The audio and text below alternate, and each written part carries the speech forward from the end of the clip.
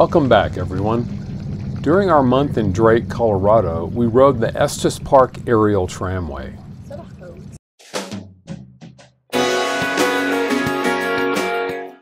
We're Steve and Kathleen. We're cruising America in our 35-foot fifth-wheel RV, chasing 70-degree weather year-round.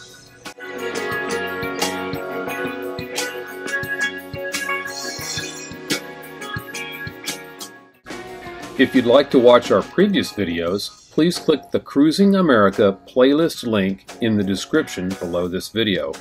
Otherwise, enjoy our current episode starting now.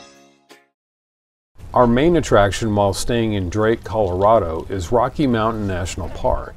Because of Wuhan virus, the national parks instituted a timed entry pass system as an additional social distancing measure. When we planned our trip last February, the initial block of passes were already available and sold, but Rocky Mountain National Park held back a block of passes that would become available at 5 p.m. the day before. We've been good about getting our next day's passes, but while visiting Sprague Lake, we also took a shot at seeing moose, which meant passing over the summit to the West Side Valley, which is the headwaters of the Colorado River. This also meant we missed our opportunity to get a timed entry pass for the next day.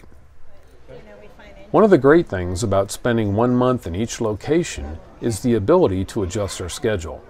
We did just that by riding the Estes Park Aerial Tramway instead.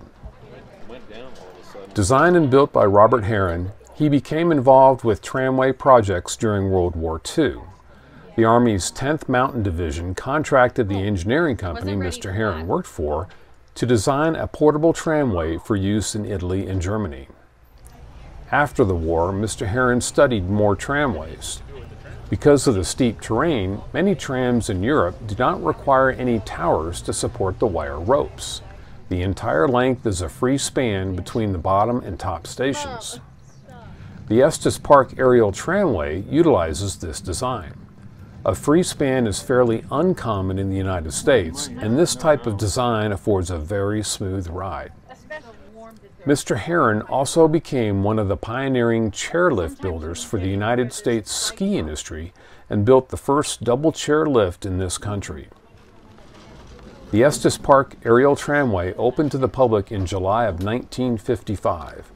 Since then, it has safely carried more than 3 million people to the summit of Prospect Mountain.